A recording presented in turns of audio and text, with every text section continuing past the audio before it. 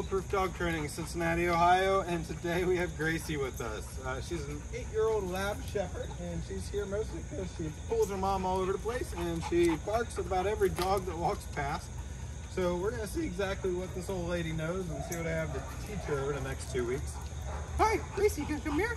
Hi, Gracey. Can you sit? Gracey, do you sit? Yeah, like that. You go down? Can you lay down? Down? No, that's not a down, that's standing up. Wanna go for a walk? Come on, let's go for a walk.